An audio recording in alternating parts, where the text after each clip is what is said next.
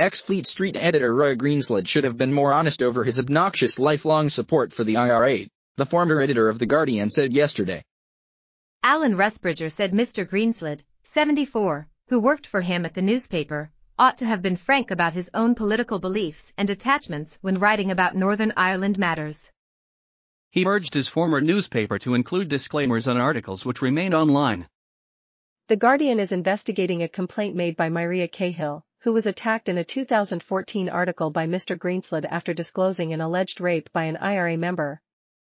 Mr Greenslade said the former Sinn Fein member should have disclosed that she was previously a member of a dissident Republican organization with an anti-Sinn Fein agenda and accused a BBC documentary outlining her claims as lacking political balance, while hiding his own support for the IRA and Sinn Fein.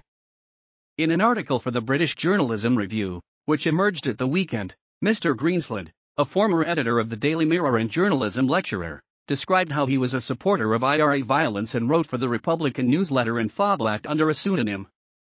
While doing so, Mr Greenslade worked for newspapers which vociferously opposed IRA terrorism. He later became The Guardian's long-standing media columnist, but occasionally wrote about Ulster, before retiring last year.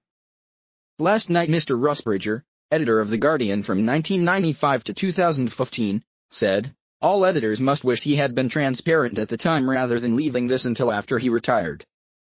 The best route to trust is transparency, and I suspect all the editors that Roy worked for, not to mention the readers, wish Roy had been more transparent about his own political beliefs."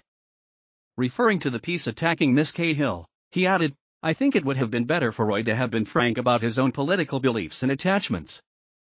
I think it would serve readers well to append the articles that remain online, noting what he has now made public about his beliefs and attachments." Mr Rusbridger stressed that Mr Greenslade had no input into any Guardian editorial line on Northern Ireland, adding, "I find support for the IRA obnoxious." A Guardian spokesman said its independent readers editor was investigating. Mr Greenslade could not be reached for comment. By Jack Elsom and James Robinson for Mail Online. A former Fleet Street editor last night sparked further outrage by attempting to defend his comments about his secret long-standing support for the IRA. The erstwhile Guardian columnist today claimed he did nothing more than scores of journalists who keep political views to themselves in sympathizing with atrocities committed by paramilitary forces. It comes after the former Daily Mirror editor resigned as an honorary visiting professor of journalism at City, University of London, yesterday following a backlash from much of the industry and families of the victims of the IRA. But his attempts to defend his remarks today sparked further fury from industry chiefs, who described his comments as totally reprehensible.